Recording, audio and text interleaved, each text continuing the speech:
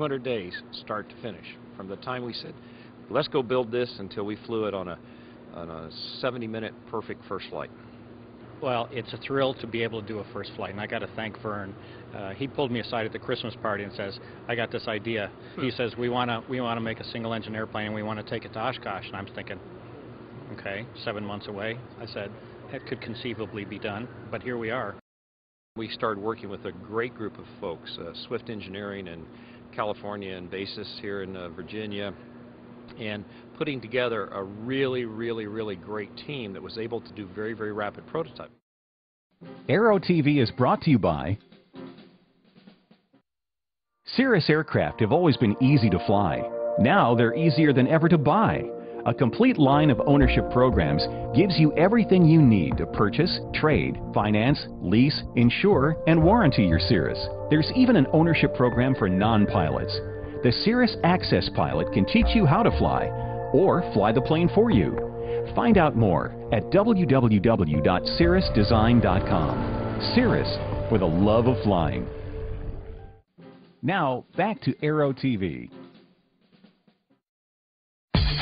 Now, this aircraft uses an awful lot of the Eclipse 500, something that we always said was possible. So the wing, the landing gear, all the actuators, the entire Avio system. In fact, we were able to wire and power up for the first time this aircraft in 4 days.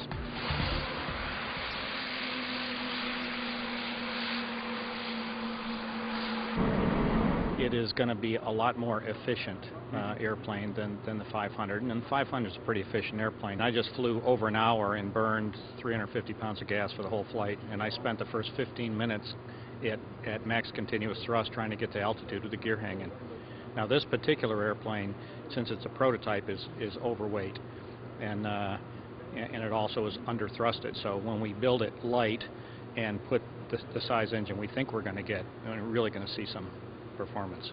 This actually could be the ultimate air taxi aircraft, because if the ultimate personification of air taxi is one person going where they want to go, when they want to go, you've really got to have a small airplane to do that. And so this could be the next logical incarnation.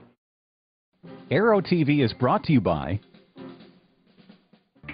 Today, there is an affordable, high-performance, easy-to-own and easy-to-operate very light jet designed with you in mind.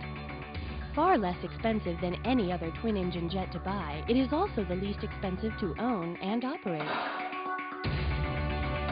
It is the Eclipse 500, the jet that's easy to buy, easy to fly, and fun to own.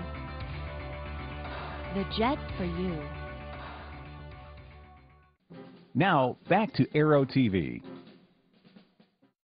Airplane pretty much flew like we thought it would fly, and it has a few things in it that we knew would be there that we can fix.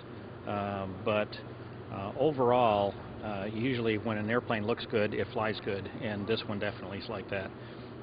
When the landing gear came up and she was clean, she really wanted to go fly. So that's a very good sign. And the airplane, for first flight, all the systems were very stable. So the old adage in aviation, if it looks good, it'll fly good. And so to some extent, the curves are just the result of the air telling us what it wants to do. And so I think I'm biased obviously, but I think it's a beautiful little airplane. And in fact, I think it's one of the prettiest little airplanes I've ever seen in flight. A couple of months ago when Vern Raburn said, "Boy, have I got something for you," that tends to get my attention. Vern Raburn's one of those guys you just don't ignore. When he said that there was going to be a single-engine Eclipse, he said it was going to be something I'd never seen before. He wasn't kidding. So today, July 2nd, 2007, Wallops Island, a NASA flight test facility of, well, it's seen its fair share of action, saw possibly the next step in personal transportation. It's the Eclipse Concept Jet, the ECJ. For the Aero-News Network and for Aero-TV, I'm Jim Campbell.